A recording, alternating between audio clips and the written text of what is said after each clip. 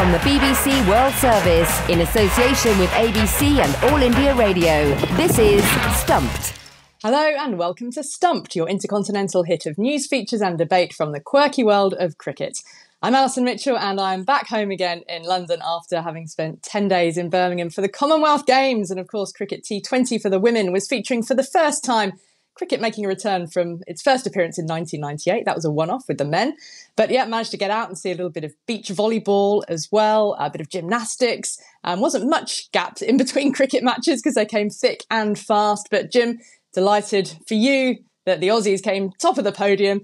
England didn't even make 1, 2 or 3. Yes, Australia had a wonderful time, and I did take in as much as I could with the time difference, and the very exciting performances by a number of the Australians. You have to mention the cricket, which we will, but the performance by that guy Oliver Hoare in the 1500 metres final was just extraordinary. Anyway, it's still wintry down here, although I had my first cricket meeting for the new season last night. So we're starting to think and talk a little bit more about the game as we move towards September and the start of it all. Hello, everyone. I'm Charu Sharma for All India Radio. I'm in Mysore, one of the more livable cities in the country. Very clean, very nice. What am I doing here? Well, we rechristened our Karnataka T20 tournament, one of the premier domestic T20 tournaments, from the Karnataka Premier League, which had a bit of a wobble some years ago, to the Maharaja Trophy, which makes sense because it's all about the Mysore Maharaja, and that's where cricket started in Karnataka, by the way. So I empathize with you, Alison, because it's been thick and fast here. Double headers every day, and of course, accompanied by rain because we're in the of the monsoon, so everything gets delayed and I'm home by midnight, but it's still great fun. And one of the co-commentators I have is Veda Krishnamurthy, who played for India. You might remember her, and it's well, we sit and lament together about what might have been in that final, which India was about to win. Enough of this generosity and hospitality, and we allowed Australia to win once again. Well, we're going to talk more about the Commonwealth Games right now because Australia's domination of the women's game continues, and they are Commonwealth Games champions. That is, in addition to being the holders of the Ashes and world champions in both the T20 and ODI formats of the game. So how did it feel for a cricketer to stand on a podium at a Commonwealth Games? Well, I put that question to Australia fast bowler Megan Schutt. It was absolutely incredible. I didn't really know what to expect coming into the Com Games, and if I'm honest, I didn't at the time hold it very high in terms of, like, it's not close to a World Cup. I was like, that'll be great if we win gold, but if we don't, I won't be overly disappointed. And then once the game kicked off, and obviously, I mean, competitive spirit kicks in, but to actually stand on the podium and have the national anthem play after you've received a medal rather than before the game, and see all the fans that stayed for the medal ceremony, it was phenomenal. And it was actually made me a little bit emotional, way more than what I thought. So that was really cool. And what is it about this side which is making you that decent side and a little bit more, a little bit better than decent even? I just think we scrap well.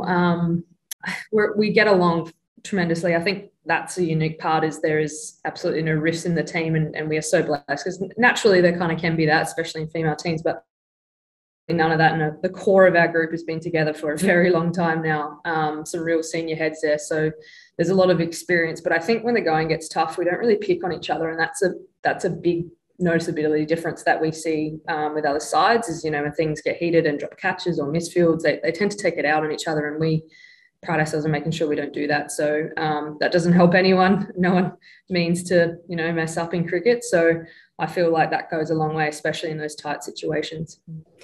And you had a quite unusual situation, didn't you, in the lead up to the final, literally in the hours before, because Tiny McGrath had a positive COVID test and she was cleared to play. But how did that all unfold from your perspective? Yeah, look, I mean, we found out not long before we left for the match. Good on Talia for testing. I mean, I think that would be a big difference between someone in our squad versus anyone else in any of the villages, is no one was testing. There were no protocols, and we were the only team that were, just bar the Kiwis, wearing masks in the hotel. So it's kind of like fitting that the one team that had COVID protocols are the one team that tested positive throughout the tournament. But we almost scrapped. We almost got through it without a positive COVID case, and it just happened to fall on that day. And honestly, I just feel for Talia. She just wanted to play cricket, didn't want any of the headlines that came with it. And yeah, there's a bit of salty fans out there, but they're always going to be. And Meg Lanning, we've just learned, is now taking an indefinite break from the game. We don't know when she's going to return. Did you have any inkling of that during the Commonwealth Games? Not really. I mean, Meg is Meg. She's such a professional head, and she shows that no matter what. And yeah, for her to kind of come out and do something for herself, I'm actually super, super proud of her. That would have taken a lot of guts, and yeah, hopefully she enjoys that time and really looks after herself. Yeah, is it sort of symptomatic that there's actually, an awful lot of women's cricket now that, you guys do need to take breaks at times, and notably, a couple of the New Zealand players, even, before the Commonwealth Games, had taken sort of mental health breaks. But is that a good thing? I mean, is the game struggling with a balance where it is at the moment with the amount of cricket on offer? How do you see it? It's a tough one because everyone handles it differently, I guess. But I mean, it shows that we are playing a lot of cricket, which is exactly what we've asked for.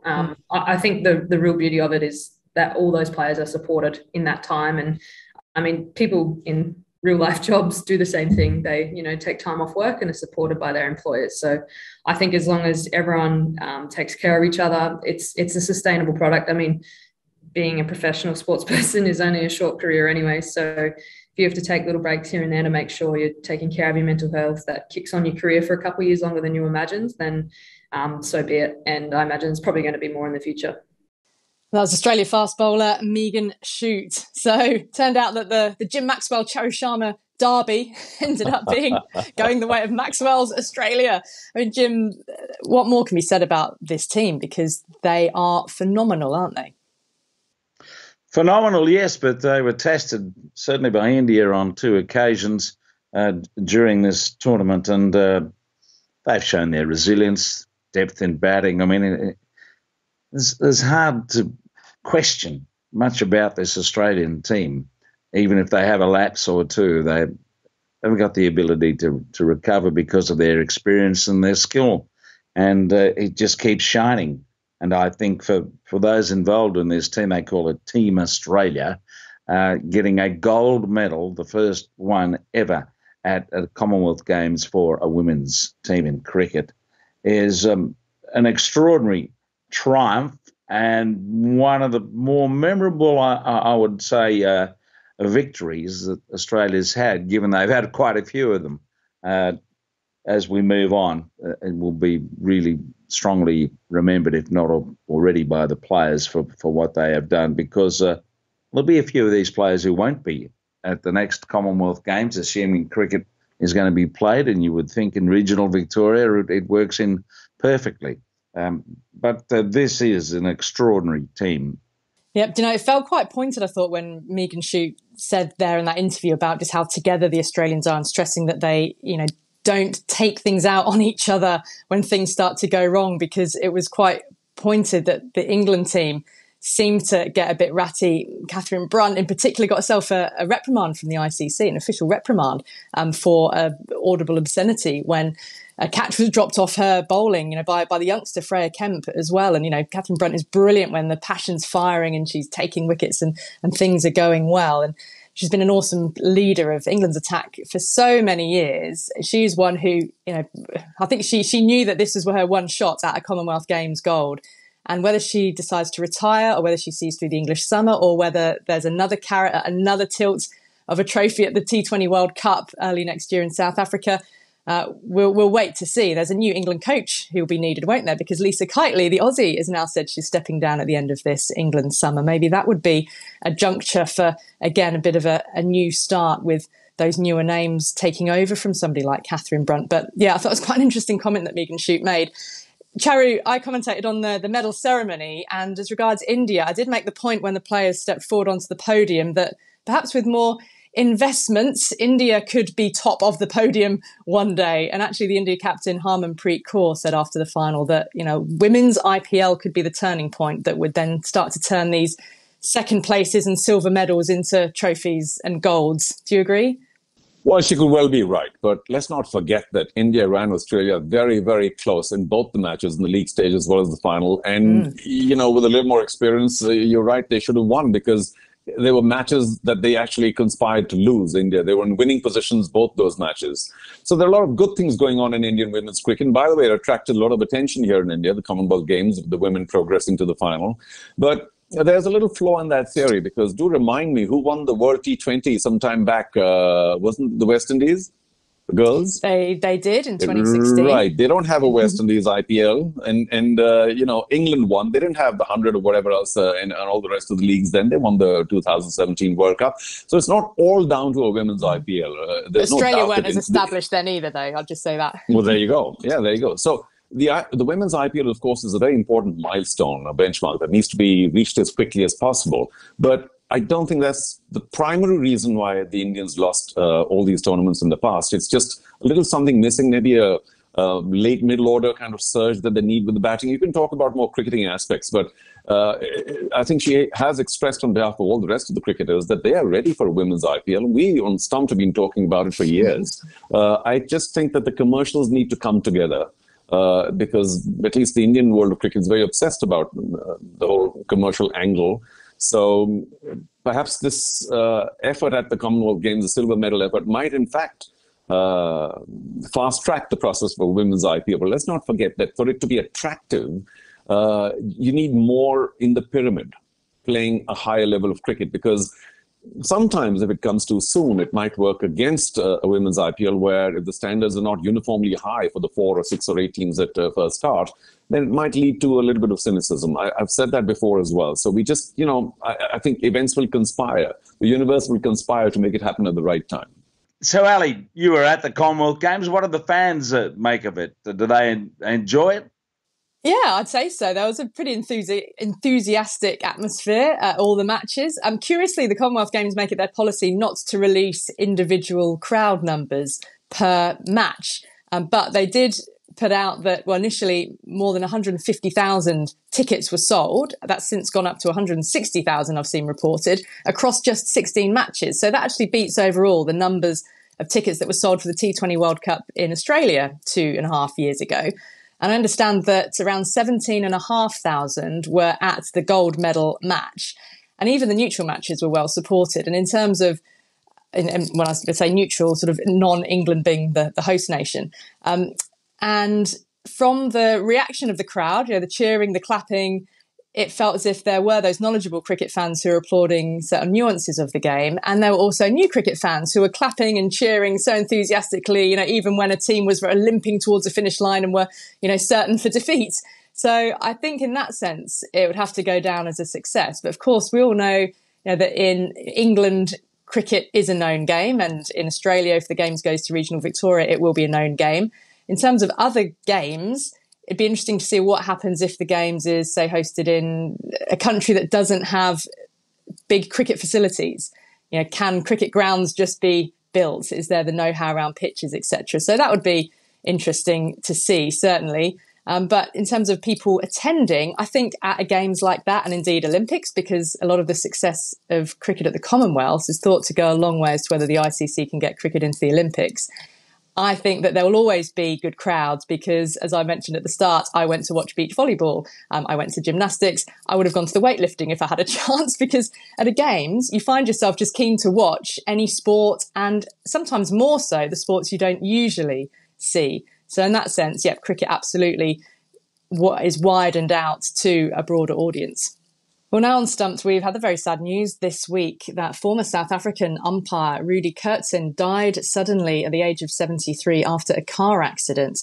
He retired from umpiring in 2010 following a career that saw him officiate in 332 internationals. And there's been loads of tributes from all over the world pouring in, from the likes of Verinder Sehwag and Ricky Ponting, Wasim Akram. He was so well respected.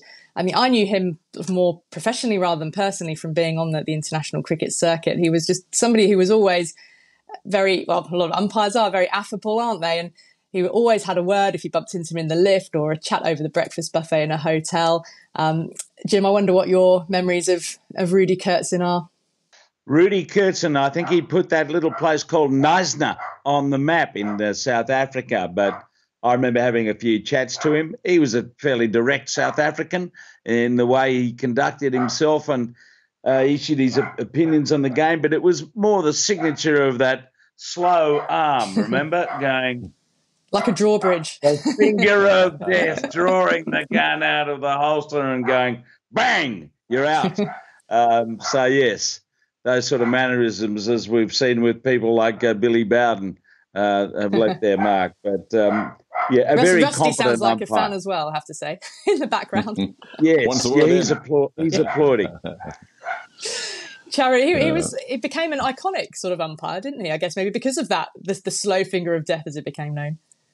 Perhaps that, but to my mind, much more because of his personality, his demeanor. He was truly very friendly with the players. Not all umpires are, as Jim said, but I think he was genuinely friendly and happy to be a part of the game. There was not a negative bone in his body. He was, as you said, you'd meet everyone, wherever it was, and have an exchange a word or two. We've had, of course, plenty of meets as well in the international cricket circuit. And I always found him to be very friendly, not just with all of us, the whole universe, with the players as well. Of course, Virendra Sehwag, as you mentioned, has sent out a tribute where Rudi Koertzen used to often, well, not admonish, but certainly meet him on the field and said, don't play that shot. We like to watch you. So watch what you play. Stay as long as you can. Which was obviously an indication that I'm quite happy to be neutral, but I also like watching good cricket. I suppose, umpires do retire, maybe they can carry on longer. We had on Stumped, remember, somebody who was umpiring at the age of 85, so perhaps he could have gone on a bit. But a very friendly personality and of course, a bit of a legend in the umpiring world. We shared some wonderful, happy times together. And I mean, our thoughts obviously go out to the rest of his family because it's a little premature and it just was, accidents are a horrible way to go. But Rudi, you gave us lots of very memorable moments in and around the cricket field. Yeah, very sad indeed. And for England cricket fans, they will remember he and Billy Bowden walking out to the middle famously at the climax of the 2005 Ashes when the final day had been affected by rain and bad light and they had to ceremonially remove the bails from the stumps to signify the end of the match, which brought about England's historic Ashes victory. So Rudi Koertzen, very fondly remembered. Well, that is it for this week's Stumped. Thanks to Jim Maxwell and Charu Sharma, and of course to you for listening, and we'll see you again next week. Bye-bye. From the BBC World Service, in association with ABC and All India Radio, this is Stumped.